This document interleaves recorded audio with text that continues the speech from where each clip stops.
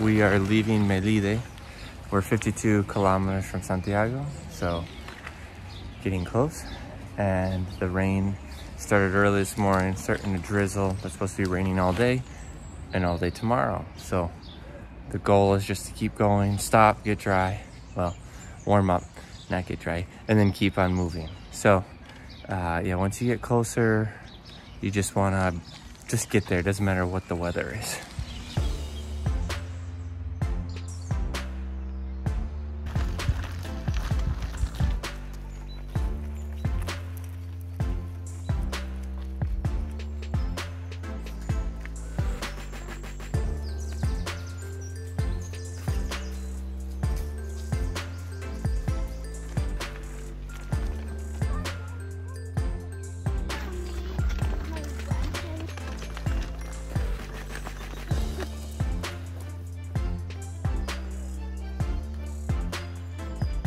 Okay, there have been a variety of questions that have been floating in my head from other people.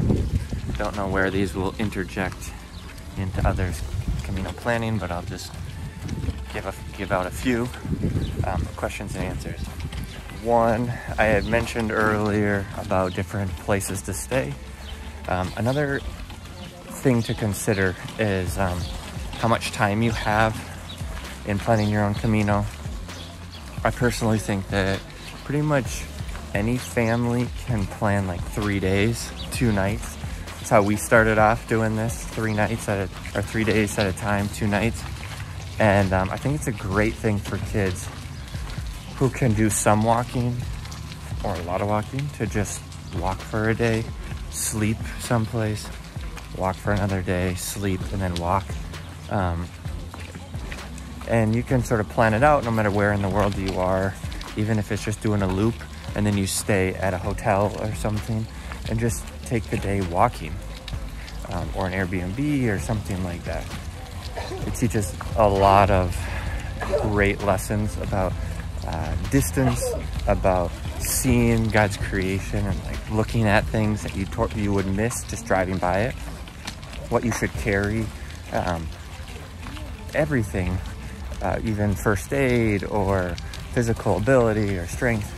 So I think that we started with 3 days and then we moved to like 6 or 7 days when the kids were a little bit older, and we carried more things and we just structured it out. This is how far we think they can go. And so then we got Airbnbs along the way, and that was a huge adventure. We haven't done it where we carry our gear and all of our food.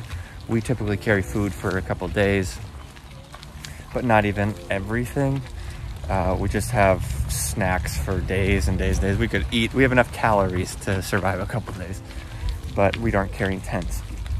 So I think that's fantastic. And then, you know, this is obviously a 30-day plus challenge of what we're doing, which is unique, but not for everybody. But I think starting with 3 days is great, and then up to 7 and then beyond.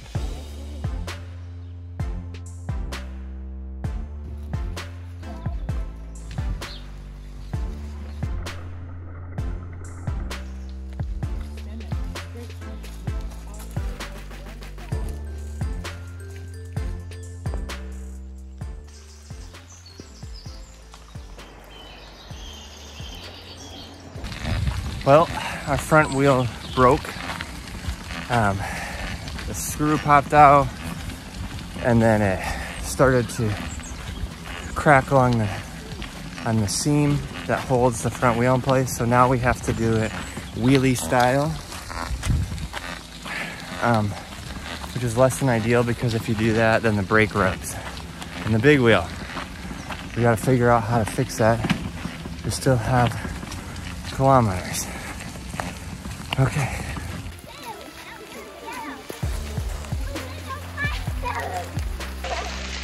This is what we resorted to.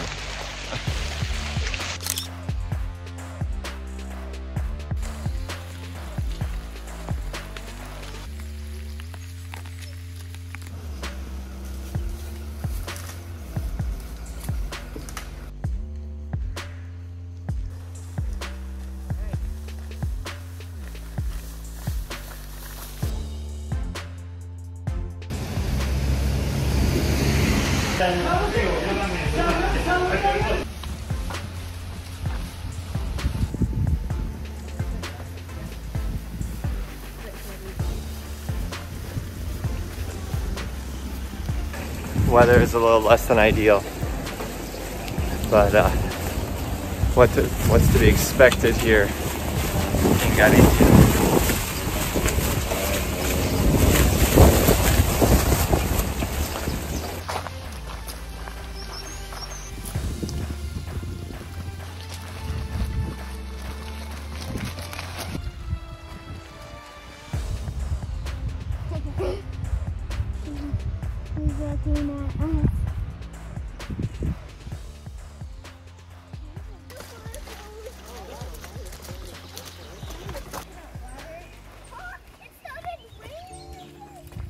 It has like coconut water. The sun came out for a few minutes to lull us into a false security, false dryness, but I think we're gonna get some more rain here shortly. But while it lasted, it was beautiful. Now, we've tried a couple different fixes. A guy named Ryan was trying to help us figure out the wheel, but I think we're gonna have to go find a mechanic shop. See if we can figure out how to solid weld it on and turn this little cart into something even more indestructible. I hope. But until then, just keep walking and doing a little balancing act up and down the hills.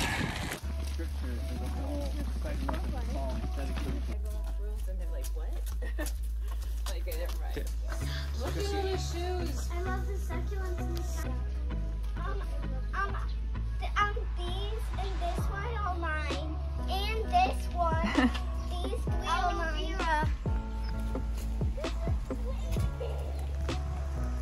Back to the rain. We're about 1.5 kilometers from our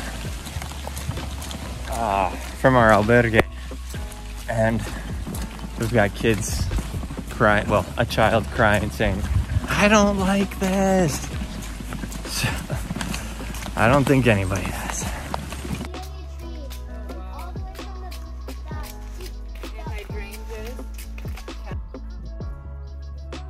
We made it to our albergue, got checked in, ate something, and now it's to figure out this stroller or just figure out what we're not going to take to Santiago and try and just wheelie it in. So that's what this afternoon is all about. Okay, at the albergue, they showed me their tool room, and this is what I had to work with here.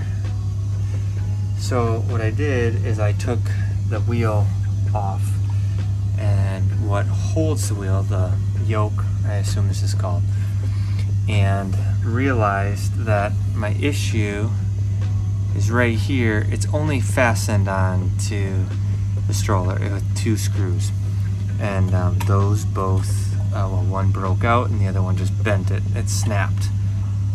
You can see it just sort of wrenched it. So my thought is, if I put a couple more screws in this, mount it back on, put more screws into it, maybe it'll give enough strength to move forward until we can get something a little bit more permanent. Now I've just got to look through here, see if I can find a drill bit and some screws that will fit in a drill, and see if we can't put it back together enough to make it to Santiago. Okay, so can't find drill bits. Did find a drill, has a bit, however, you can't take it off because it appears to be broken, and I haven't quite figured out how to take this out. But I did find self-tapping screws, which I think would work if I had a drill. So I'm gonna see if I can take this apart. If I can't, then I'm gonna have to find somebody with a drill so I can put the self-tapping screws in and just put a whole bunch of them in and see if that will hold it enough. I don't know. Okay, here is where we are at now. I remounted it. I found some self-tapping screws. What we didn't have is a drill, so just manually turning them until my forearms gave out. But I put 2 in there, and that seems to be more stable than for sure it was earlier today.